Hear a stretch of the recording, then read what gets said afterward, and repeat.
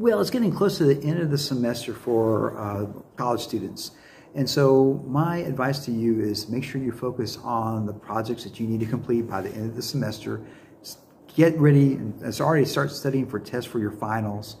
And the more time that you use now that you have before the finals weeks actually happens, you're going to feel more prepared when the finals actually happen. So make sure to use your time management effectively.